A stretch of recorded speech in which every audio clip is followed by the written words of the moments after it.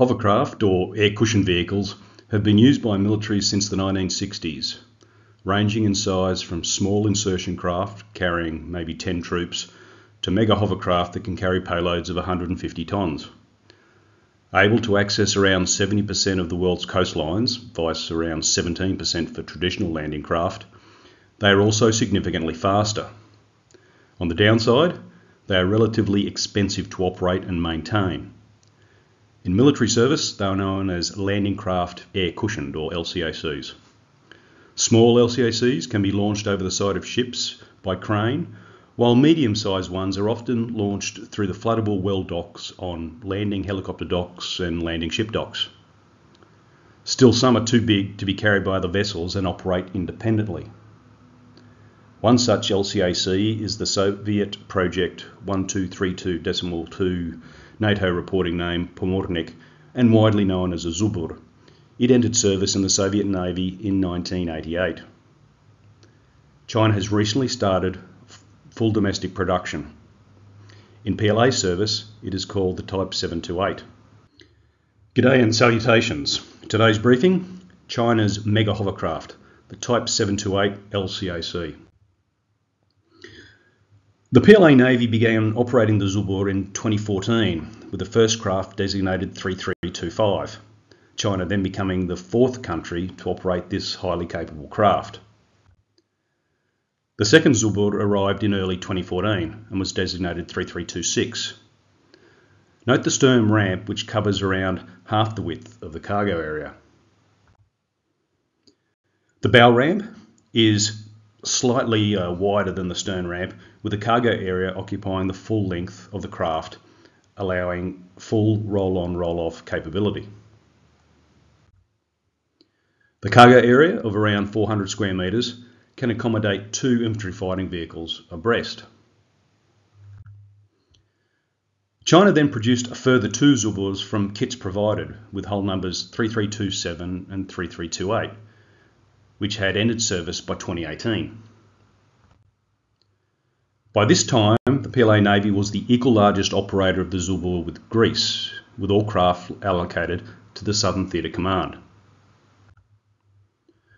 What makes the Type 728 significant is its range payload performance, able to deliver a 150-tonne payload at a sustained speed of 55 knots over a range of 260 nautical miles, or around 480 kilometres.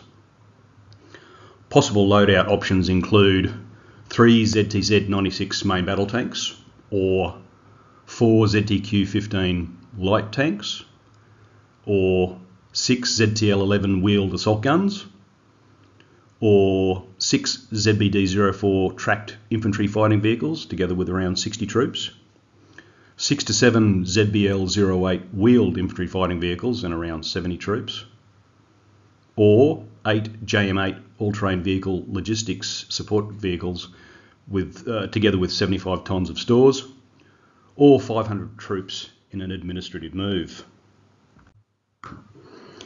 In May 2023, the first purely domestically produced Type 728 was identified, with hull number 3260. Unlike the previous 2 Zubrs, which were produced by kits provided, it appears as though China has fully mastered the technical requirements and know-how to produce the 728 LCACs completely on its own. In July 2023, the second Type 728, hull number 3261, was seen.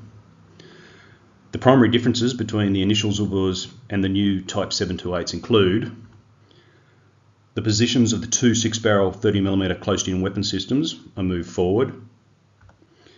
The integrated photoelectric fire control system is replaced by a fire control radar, and the mast that houses navigation, radar and communications equipment is redesigned. The 2 6-barrel 30mm close-in weapon systems have moved to where the retractable multiple launch rocket systems were previously located. These 2 latest LCACs appear to be stationed in the Eastern Theatre Command for operational use against Taiwan, the first time the Type 728s have been stationed in this Theatre Command. Potentially operating from Ningde, Fuzhou, Quanzhou, Xiamen and Shantou, they would be able to conduct round trips at high speed without refuelling. In summary, the PLA Navy operates a variety of landing craft air cushions, including the Type 726, which is similar to the United States LCAC, and which are found operating from the Type 075 landing helicopter docks and Type 071 landing ship docks. But it is the Type 728 Heavy LCAC that brings a significant capability to the PLA. The Type 728 provides the ability to deliver follow-on forces supporting an initial lodgement, as well as the delivery of logistical support and heavy equipment, thus able to quickly resupply a bridgehead, which might not be able to be done due to a lack of an airhead for transport aircraft to support such an attack.